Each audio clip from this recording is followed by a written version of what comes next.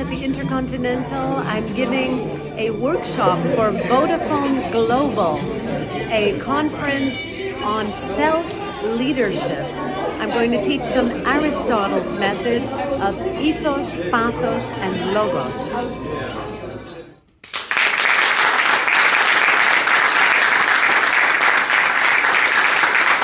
I'd like to ask you an important question. Where do you see yourself 5, 10, even 15 years into the future? Where will you be leading yourself and your team?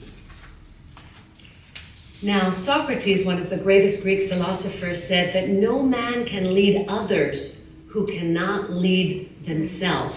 The importance of self-leadership has been stressed since antiquity, when the Greek sages like Homer recited the story of the Odyssey. I think all of us sometimes feel like we're on a journey, right?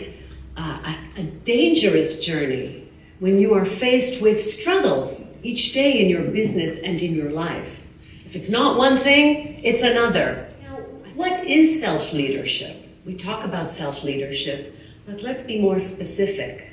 Self-leadership means having a developed sense of who you are, what you want, and why you want it, as well as having the ability to have a strategy of achieving the goal and to inspire yourself and others. As you can see, it is a complex set of skills. It's not that easy. Today, however, I'm going to show you a simple, powerful method of achieving your goals and navigating through your own odyssey with a compass, a GPS, if you will. Would you like to learn about that GPS? Yes. For over 20, 25 years now, I have been teaching the art of influence and persuasion. We all need this skill to convince our children to do their homework, right? And to convince our employees to do certain things, to change certain things, and even to convince our boss to give us a raise. So influence and persuasion is a very important skill. Who was Socrates? Socrates, the original classical philosopher, was the teacher of Plato. Perhaps you've heard of Plato, another Greek philosopher, who was the teacher of Aristotle. Aristotle was the mentor of Alexander the Great. So I guess his system does bring some results. Alexander was persuading armies to move forward. So you know that this system that I'm going to teach you is founded for thousands of years and still works, because we haven't really changed as people.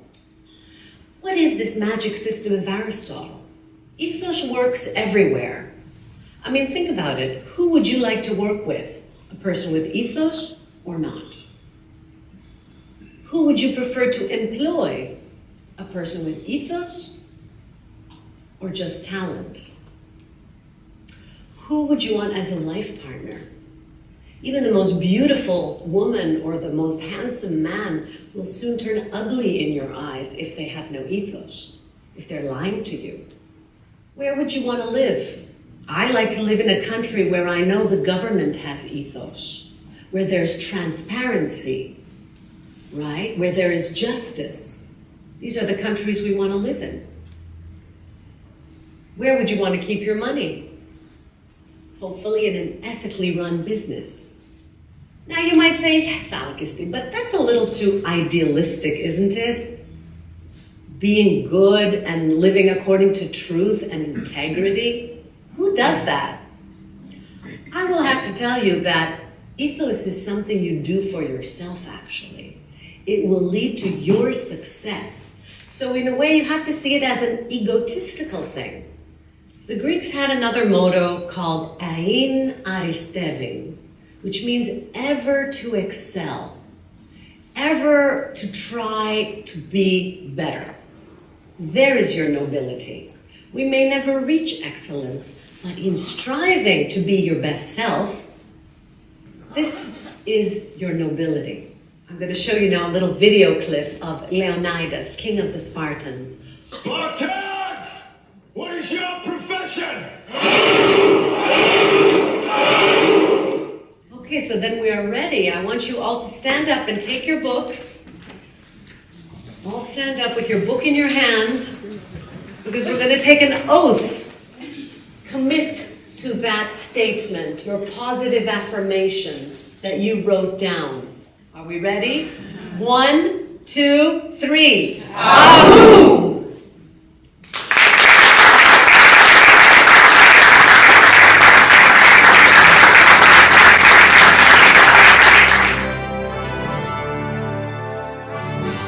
And now for part 2 of this meditation, where we will be going deeper to really reprogram your subconscious mind for optimum result. This longer, extended version is only available to members of my YouTube channel. And I look forward to reading your comments. Please like and share with your friends on social media.